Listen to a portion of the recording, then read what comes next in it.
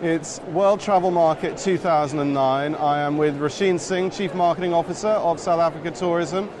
Roshene, it's very nice to see you again here this year. We've got looking at a stunning backdrop, synonymous with the beauty that everyone knows South Africa's renowned for.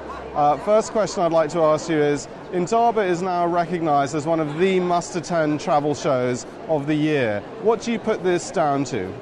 I think more and more trade are interested in Indaba because it's a place where they can meet South African and Southern African product. We have over 3,000 products on show, and it's a place to do business with us as a continent and as a country. And of course, this being World Cup year, what can delegates look forward to that's particularly exciting in Indaba in 2010?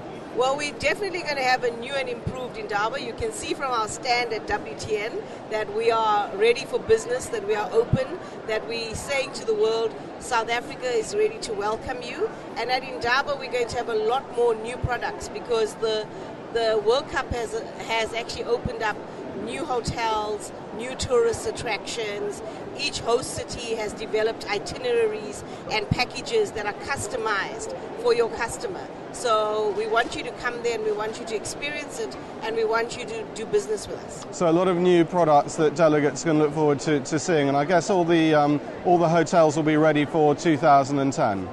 Absolutely. In fact, most of the accommodation has been contracted, but at WTM there are people here who are still willing to look at accommodation that might be available for you.